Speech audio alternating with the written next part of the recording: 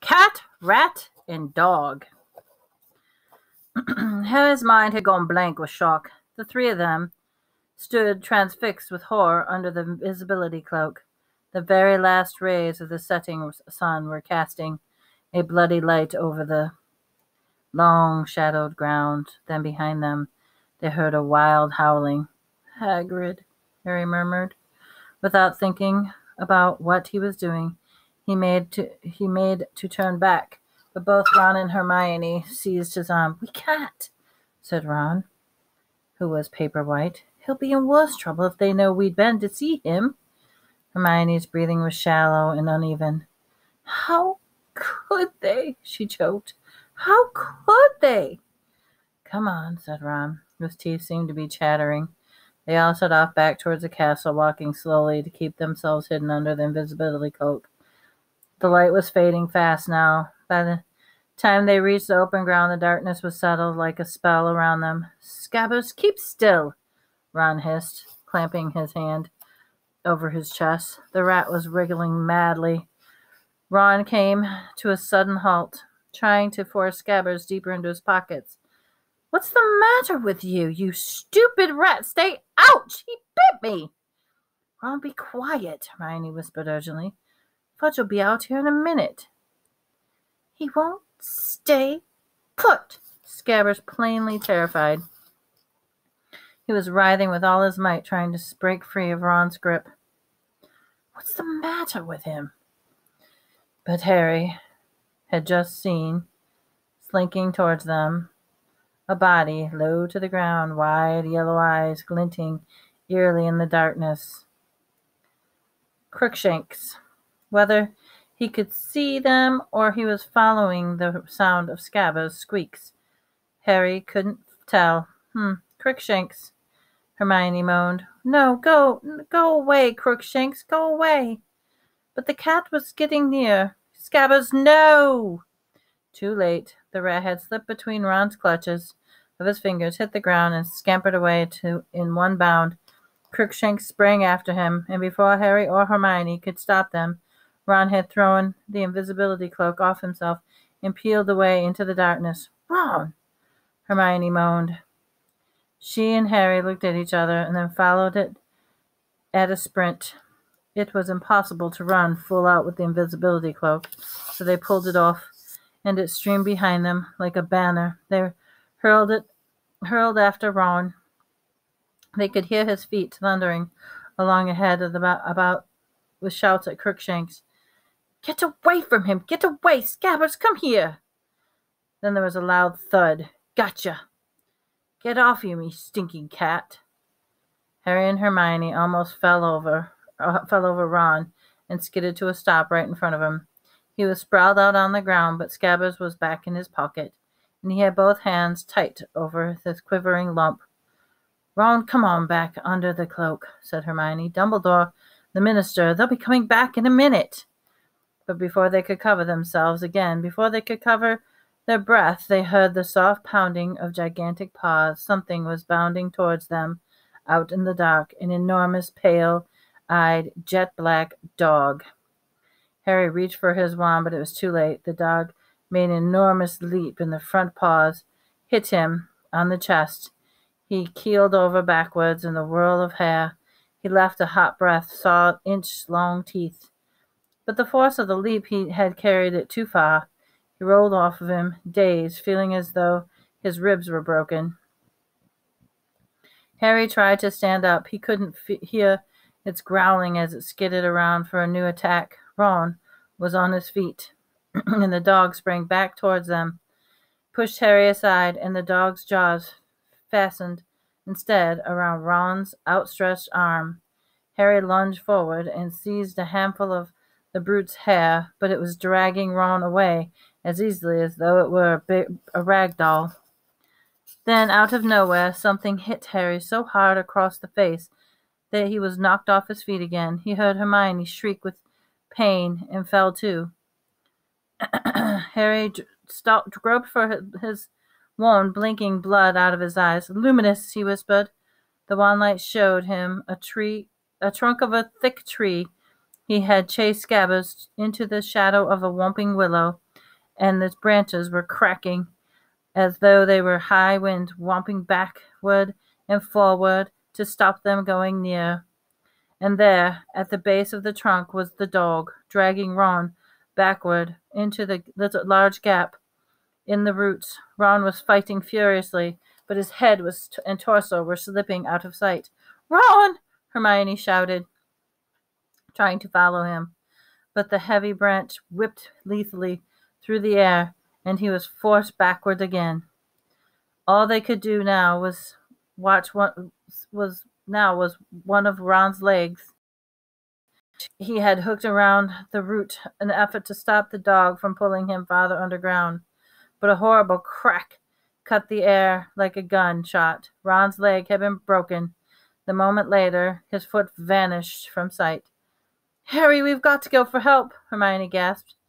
She was bleeding too. The whomping willow had cut her across the shoulder. "No! That thing's big enough to eat him. We haven't got time. We're never going to get through without help." Then another branch whipped down. The twigs clenched their knuckles. "If that dog can get in, we can." Harry panted, darting in there, here and there, trying to find a way through the vicious, swishing branches. But he couldn't get an inch near to the tree roots without being in the range of the tree's blows. "Oh, help, help!" Hermione whispered frantically, dancing, certainly on the spot. "Please!" Crookshanks darted forward. He slithered between the barrier of the branches and like a snake, and placed his front paws upon the knot on the trunk. Abruptly, as though the tree had been turned into marble, it stopped moving. Not a leaf twitched or shook. "Crookshanks!" Hermione whispered uncertainly. She now grasped Harry's arm painfully hard. "How did he know?" "He's friends with that dog," said Harry grimly. "I've seen them together. Come on. Keep your wand out." So they covered the distance of the trunk in seconds. But before they had reached the gap of the root, Crookshanks had slid into the flick of the bottlebrush tail. Harry went next and crawled in very low in the tunnel. Crookshanks was a little way along, his eyes flashing in the light from Harry's wand. Seconds later, Hermione slithered down beside him. "Where's Ron?" she whispered in a terrified voice. "This way." Harry was setting off, bent back in Crookshanks. "Where does this tunnel come out?" Hermione asked breathlessly behind him. "I don't know. It's marked on the Marauders map, but Fred and George said no one's ever gotten into it. It goes off the edge of the map, but it looks like it ends in Hogsmeade." They now moved as fast as they could, bent almost double ahead of them. Crookshanks' tail bobbed in and out of the view. On and on it went through the passage. It felt like at least as long as one of Honeyduke's. And Harry could think of Ron was being enormous dog might be doing to him. He was drawing his breath, sharp, painful gasps, running at a crouch. And then the tunnel began to rise. Moments later, he twisted. Crookshanks had gone instead.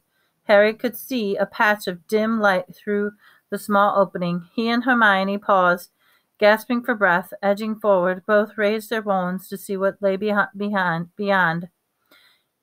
It was a room, a very disordered, dusty room. Paper was peeling from the walls, and there were stains all over the floor. Every place the furniture broken, and then somebody had smashed it.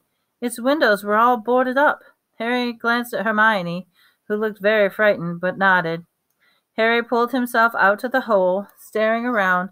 The room was deserted, but the door to the right stood open, leading to the shadowy hallway.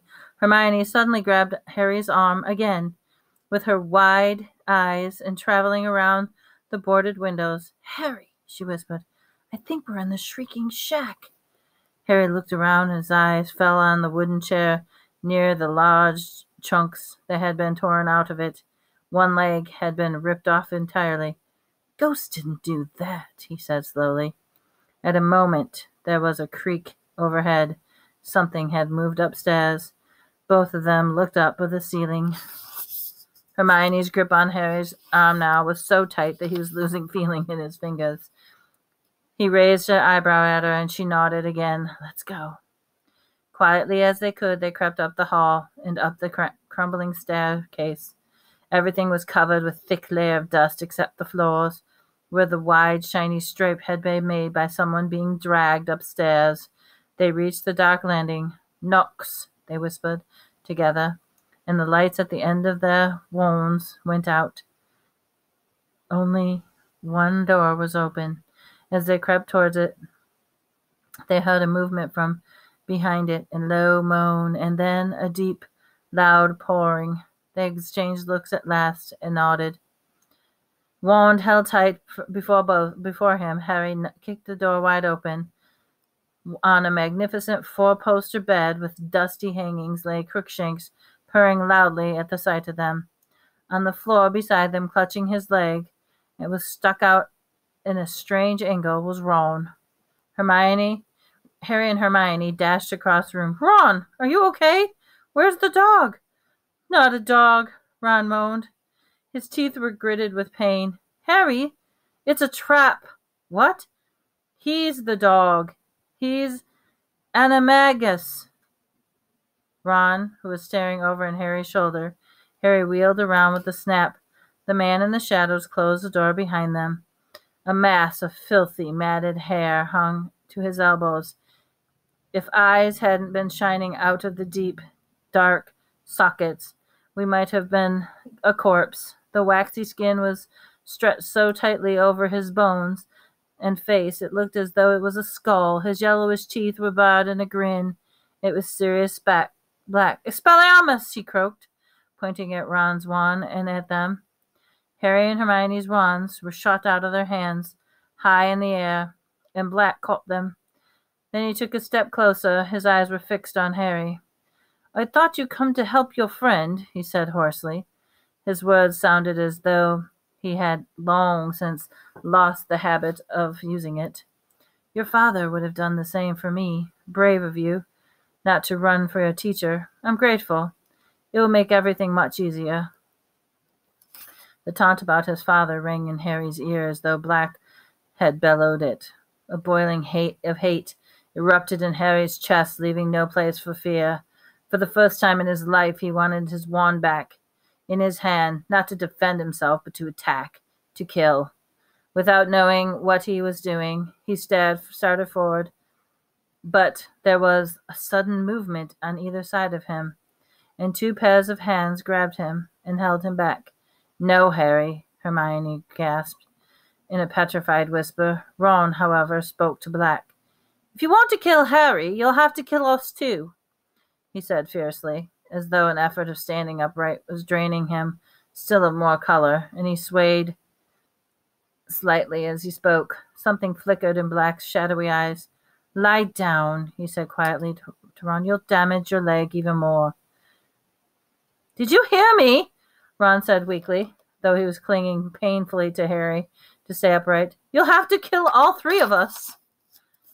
There'll be no more murder tonight, said Black, with a grin widened. Why's that?